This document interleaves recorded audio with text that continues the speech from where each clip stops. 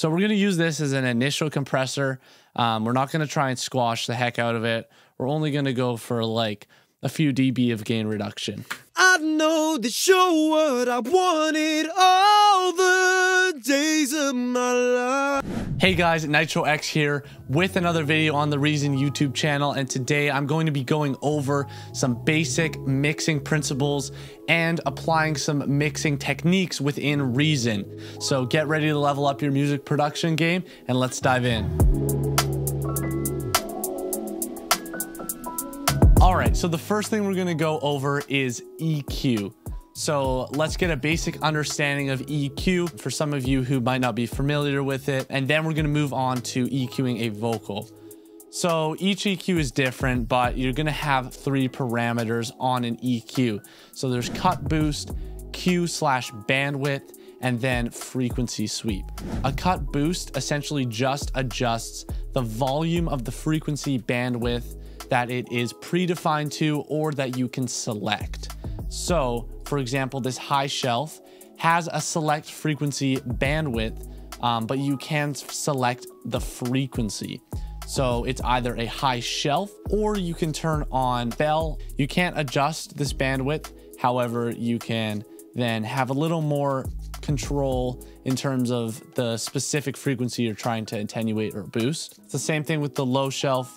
It is also a shelf EQ that can be turned on to have a tighter bandwidth, but the bandwidth is not adjustable. Now for the mid bands, we have a new function called Q, also known as the bandwidth that I was talking about.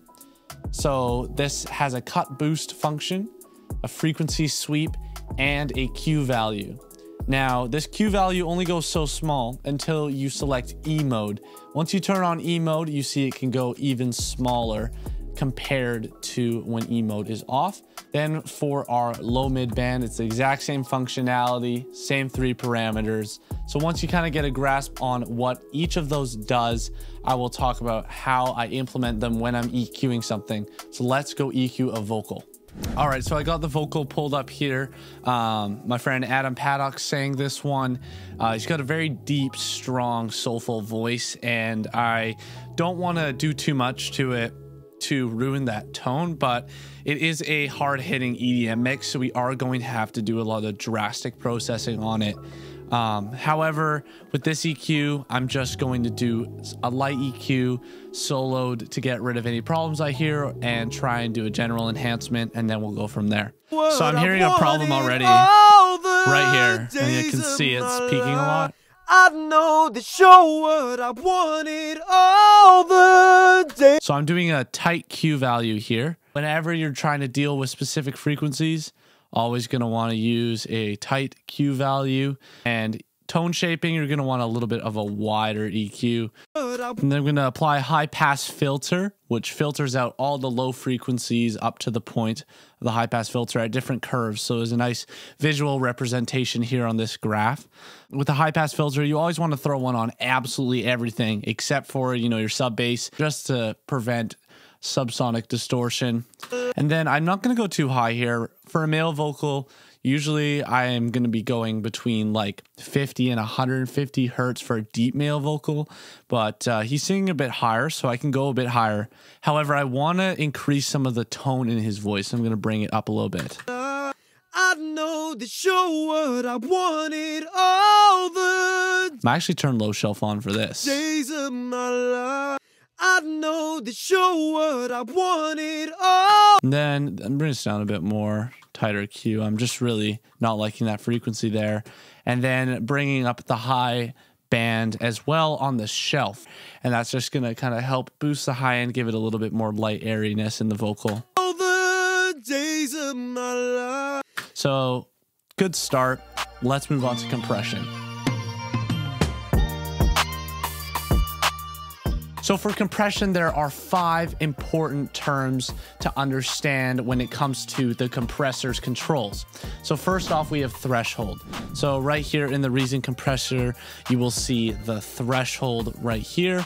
This basically tells us that when the volume is hitting a certain level, then the compressor is going to engage. And what a compressor does is just duck that signal based on the other parameters that we have on a compressor. Next up will be the attack. This controls how fast the compressor acts on a signal when it goes over the threshold. In terms of attack, on the Reason compressor, you don't have a lot to work with here. We just have a fast. Then next up will be the release function. This determines how quickly the compression ends. So if you have a longer release function, what's going to happen is the compressor is going to keep pushing it down, and then when the signal hits the threshold again, the compressor is still staying there. So it can have constant gain reduction if you have lots of peaks. Then next up, we have ratio right here. This is actually going to be the last one on this compressor to cover. And the ratio basically determines how hard the signal is getting turned down, how much the compressor reduces loudness when it hits the threshold. So for example, if we go to a 2-to-1 ratio right here, what's going to happen is the signal exceeding the ratio by 2 decibels gets reduced to 1 dB. For a ratio that increases, it's basically going to compress it harder, less. So if we're starting with like 1-to-1, it's not compressing it at all. As well, some compressors have what's called a knee that softens the hit of the compression a little bit. If you have a hard knee, it's going to really sound like it's smushing the signal. But if you have a softer knee, it's going to have a more of a gentle compression. Another thing to remember with compression is always try and do multiple stages of light compression throughout your signal chain. It'll help a lot with not making it sound unnatural. So we're going to use this as an initial compressor. We're not going to try and squash the heck out of it. We're only going to go for like a few dB of gain reduction. I know that you're what I wanted all the days of my life. I know that you're what I wanted all the days of my life. I know that you're pretty subtle right now, but I'm pretty happy with that. Another thing I want to mention too is your signal path within your channel strip. So you need to make sure that this is in the right order. Now, the interesting thing for this is I have auto-tune on here. So I would ideally like to have auto-tune before my compressor and EQ, but it's not a huge deal. I'm going to switch that. Dynamics post EQ, I'm doing that because I'm doing a boost on that EQ and I want to compress what I did on the EQ. When you compress after an EQ, it's always going to accentuate the things you boosted and cut. From here, I'm going to go out and add some more compression. I often don't add OTT to vocals. However, on this song, because of how aggressive the drop is and how loud the vocals need to be, I'm going to use some OTT. So let's just spend a few minutes trying to dial in this vocal.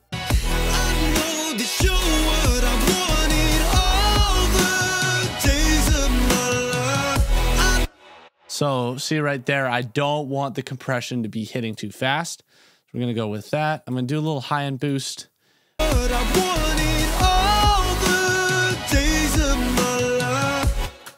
All right, that sounds good like that. I'm going to do additional EQ here quickly. I'm going to add some presence up here.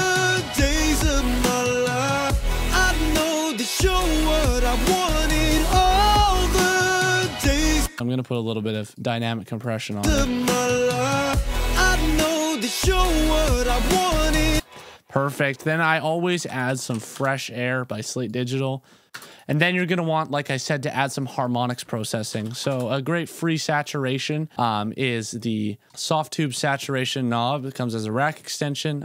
Then I'm going to add some soothe just to clean up anything that is too strong. I'm just going to add it at the end of the chain here. I know that you're what I wanted all days of my... I noticed there's a buildup right kind of around 2K that I was dealing with before. Essentially, soothe just does some dynamic compression. I can't recommend it enough. It's amazing. And then after that, I'm probably going to add a little bit of tape on there for a little more presence and some analog sound. I love using this preset, the male vocal preset. It's just such a good starting point. What I wanted all the days of my life. Now we have this really thick saturated vocal that should sit nice in our mix. I know the show what I wanted all the day. All right, so we are done processing the vocal. So we're gonna get into adding some effects onto it. The first thing I'm gonna show you guys that I've been doing lately is a sidechained reverb send. So how you're gonna do that is on your effects return. You can hit edit and default in Reason. There's an RV7000 reverb just popped in there. But we're gonna add a new one in here. And so if you were to add some below, it's just gonna add them down this list here on the side. So 5, 6, 7, 8. It's gonna continue as you add devices right here. And then the reverb patch I love using for this and just overall as a vocal reverb is the Vox long plate. Or the long tail is really good as well. So then the next thing I'm going to do is I'm going to go over to my Reason devices and I'm going to hold shift. This is really important. You hold shift and I'm going to drag in my channel dynamics and then hold shift and drag in a channel EQ and then flip the rack. And then what you're going to want to do is just route the channel output. This is what's sending back in as your effects return. And then you're going to route that to the output of the EQ. You can put the EQ before the channel dynamics. You can put it before the reverb. It can really be anywhere. I prefer it after the reverb. It gives you a little more flexibility to shape the tone of the reverb. And then drag your audio output into the input of the dynamics, output into input. Now we're all patched up here. I'm gonna hold shift and select from the bottom to the top of these three devices, right click and hit combine. It's going to put it into a combinator patch. So that way, once we get this all set up, you'll be able to save it, which is what I recommend doing, and recall it on future projects when you're creating a vocal reverb send. And then you can drag whatever reverb of your choosing onto this device right here. And then boom, you've got yourself a sidechain reverb patch that's ready to go. So then what we're going to do is we have to take our vocal here. I'm gonna flip the rack again by hitting tab on your keyboard and then drag the parallel pre-out into the sidechain input on the channel dynamics. It's going to reduce this signal based on the dynamics of the sidechain signal. So we're gonna hit active to turn the sidechain on, and then we're gonna just send a little reverb in here. I'm gonna overdo it for now so you can hear the effect of what the compressor sidechain is doing. What I wanted all the days of my life. Here it came back in at the end. So essentially how you want to adjust this is get a lot of gain or reduction almost to the red. And then you can adjust your release depending on how fast your singer is singing. And basically that's going to just set when that reverb is going to kick in after they're done singing a word. I know the show was. So you can hear it's coming in and out every time he finishes a word. But as we turn it up, it's not going to come in until like the very end. I know the show what I wanted all the days of my life. Then if you're feeling like it's needs a faster attack to the duck, then you can turn the fast attack on. Know the show what I wanted all the days of my life. But then it can make it sound really choppy. So I normally don't turn the fast attack on when doing this technique. So then when that's done, I quickly just throw a high pass filter on the reverb at about 300 Hertz, just to cut out all that muddiness. If you want to tone shape your reverb based on your vocalist a little bit, you can feel free to do that. Then the great thing about this Reason channel dynamics compressor, is that it has a mix dry wet knob. And this is really beneficial when doing this technique. I almost say it's necessary because it allows you to have a little bit of that wet signal creep in. Days of my life. I know the show what I wanted all the days of my life. Let's listen to it in the mix now. I know the show what I wanted all the days of my life. Needs a lot more reverb. I know the show what I wanted all the days of my life. So let's turn the compressor on and off and we'll hear the difference. I know that you're what I wanted all the days of my life. You really need headphones on to hear this difference. However, you can hear the vocal is kind of still in your face a little bit more. And then when you turn it off, it feels a little bit washed out and spacey because we have so much reverb on it. And that's how, in my mixes, I'm able to achieve a large amount of space while still having a vocal present in the center. Additionally, then what you can do is on your channel, you can go in and you can add a short reverb. Sometimes having a short plate or short room on your vocal can help with it not sounding too digitized or dry and give it a bit more of a natural sound. So what's the entire point of doing this whole setup? When you add ducking on your reverb, it's going to help your vocal cut through the mix more. I find a lot of beginners, when I listen to their tracks, their vocals are mixed with a crap ton of reverb on it. And the vocal is just drowning in it and it's not cutting through the mix still. So a way I found to compensate and have a nice big vocal while still having it cut is do a little bit of ducking and sidechaining like I showed you here. All right, so the second way I wanted to show you how I apply reverb and other effects is a dry wet rack. Essentially what this allows is for increased control over how your effects are operating. You can see that obviously there's a dry wet knob. That's what all reverbs have. As you dial your dry wet down, you're at 100% dry signal. As you dial the dry wet up, you're essentially turning down your dry signal to bring in wet signal. So you're actually losing control over your actual signal. Now, what a dry wet rack does is allows you to have the exact same level of your original signal and then bring in your wet signal. This is really helpful for automation, which I will show you when we get to automation here, but let's build a dry wet rack with my drop chords. All right, so we're gonna use this RV7000 plate spread preset. I may end up changing it, but we're gonna start with that for now as our dry wet rack. Once again, we're gonna make a combinator patch here, and I recommend you save this and use it whenever you're implementing effects that will need automation, and it can just be good practice to use it in general. All right, so then we're gonna hold down Shift here when we drag in our line mixer. And then we're gonna also grab an audio merger and splitter, and then we're gonna combine these. Perfect.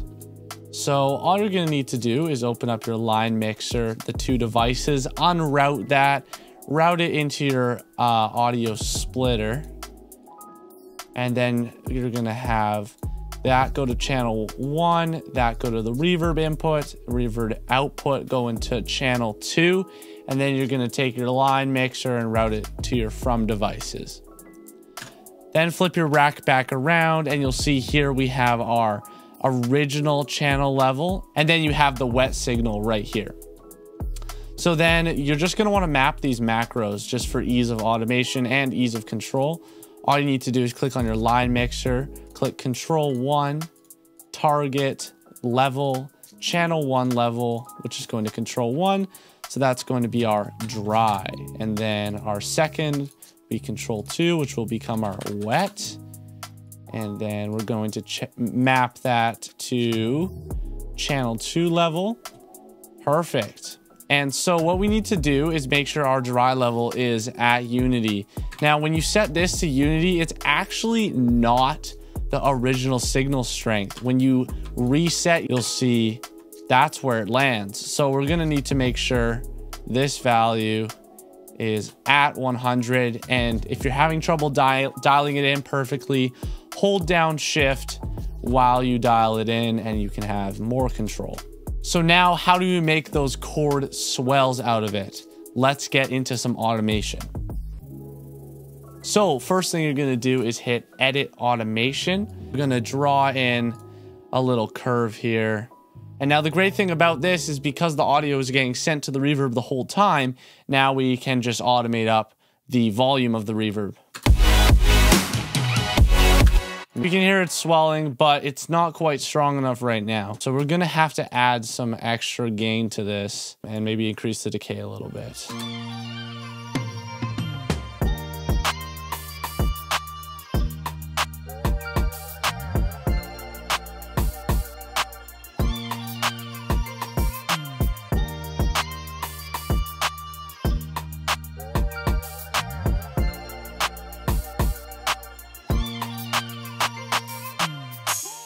Not too bad. I'm pretty happy with that result. So all I'm gonna have to do is now duplicate this automation out for all these chords.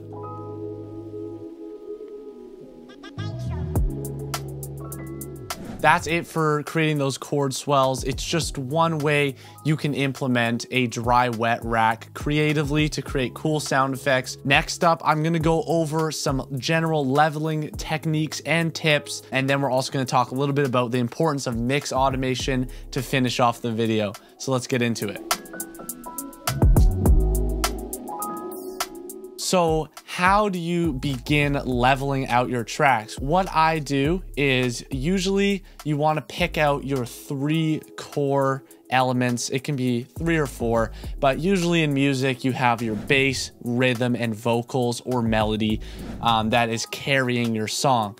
So it's important to know what you want at the forefront so you're not trying to push everything to the front. So in this mix, I have those chords, I have some bass, and vocal and drums.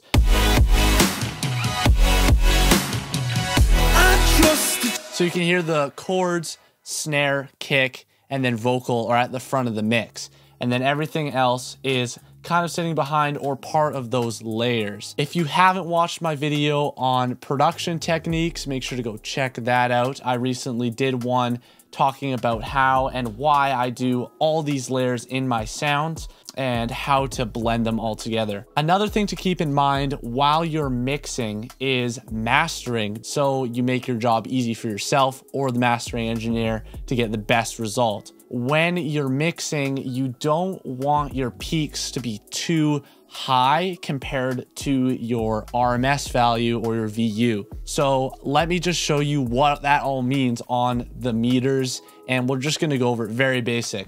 So we have our kick here in this drop.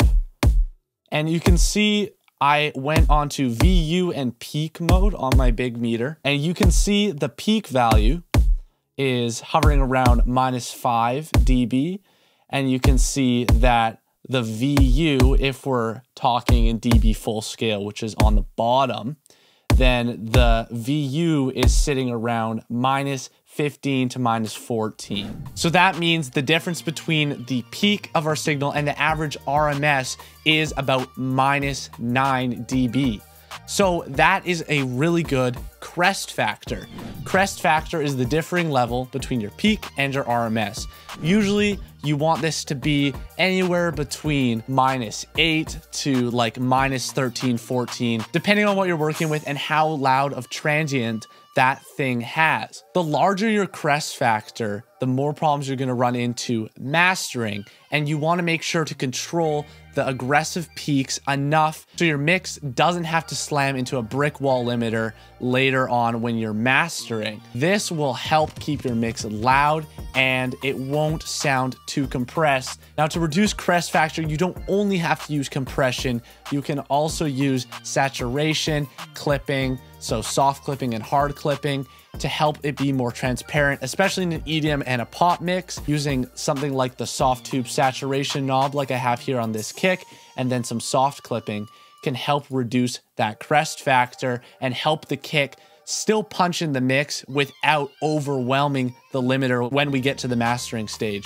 A modern method of mixing, which I do frequently, is clipping your master bus to 0 and not leaving a ton of headroom, and then going into the mastering stage.